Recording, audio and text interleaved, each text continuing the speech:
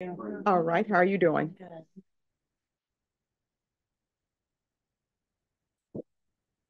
So have you filled out your application for the PTD? What is that? Step up a little bit. Did your attorney not speak to you about the pretrial diversion? Yeah, I told him I didn't want to take any type of probation or anything due to my veteran status. And me and my parents have already, my mother actually wrote a letter to give to the court. My father already went down to the office to drop the charges. So I'm not understanding why I have to take a plea for this case. Oh, you don't have to take a plea, but your attorney will speak to you about people dropping charges because some cases the complainant can say they don't want to go forward, but this is not the complainant's case. It's the state of Texas versus. Right. And the reason why it says the state of Texas versus, whenever you have alleged crimes that have been committed, the crime is against the state of Texas. Okay. So, Ms. Ferguson. Yes, ma'am. She doesn't want PTD. So give me a jury trial setting, please. Okay.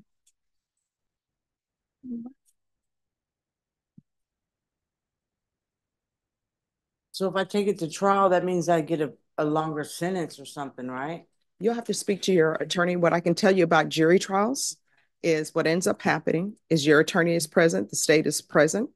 There's something called jury selection because this is a felony. 12 people will sit in the box and the state will present their case through witness testimony or whatever evidence they have. And then you and your attorney can present evidence if you choose to. You don't have to because the burden is on the state. And then the jury will deliberate after closing arguments and they will make a decision on whether you're guilty or not guilty. If they say that you're guilty, this is a state jail felony. Range of punishment is anywhere from 180 days up to 2 years in the state jail facility. And depending, I don't know your case. All I know is the charges. So you may be eligible for probation from a jury. All right, Ms. I'm already a felon. Is there any way we can postpone this, like reset my court date? Because I don't really talk to my... She's giving you a trial date now. What's the date? February 12th. All right, your jury trial date is going to be set for February 12th. Once you sign the reset form, you're excused, and you'll need to be here at 9 a.m. for jury trial. Judge, I'm sending another date. Good morning. Happy Thursday. Oh, yeah, it's Friday Eve. It's Friday Eve.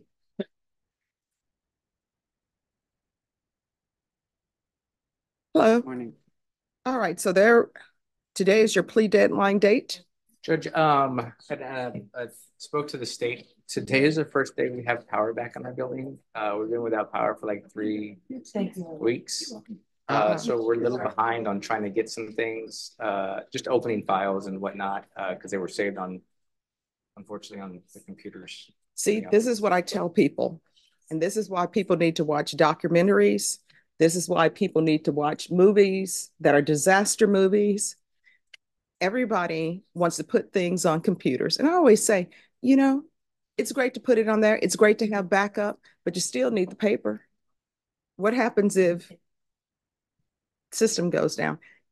And, you know, I've been the canary in the coal mine here as well. I've been telling people what happens because they're putting everything online. What happens if this system fails? And it appears that it may fail because how long have we been waiting for Odyssey to go live? Has this been like 20 years or something? There was a rumor of this when I first started practicing. So it's been over 20 years. And then other places, they said they don't like Odyssey. But we're supposed to go live with Odyssey at the beginning of the year. When is it coming live now, Norma? May. And actually, I think it was supposed to be February. Yes. That's what I was about to say is February, because I saw that. Oh, so it's May. And actually, it was supposed to be before February. And then they kept pushing it back. So now we're in May. And here's my prediction. I predict that it's not going to be live in May. That's just me. Jim Weed, are you with me on that? I recommend texture highly. If you talk to somebody, we can get that program installed. It wouldn't cost too much, so we can talk about that. There we go. Texture. That's what it's called? Text share. Text share. All right, text share, people. Text share. Travis County uses it. There's a bunch of counties. And to me, they're doing all of this training for Odyssey. And if a program is so good, it should be similar to a cell phone. You should just be able to turn it on and figure things out. All right. So, Judge, what I'd like, and I think the state is okay with it, 2 weeks from today, I think is the 8th. Just let me catch up on a couple of things because I have some things I want to present before we make our decision. We do have a tweak to the offer, which may help, but if you could give us to the 8th, that should work.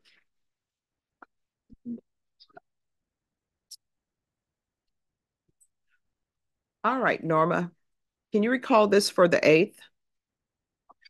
Yes, ma'am.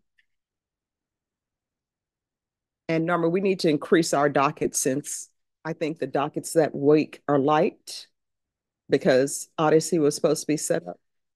Oh, you mean for that week? So we can add cases to that week and yeah, let's increase that.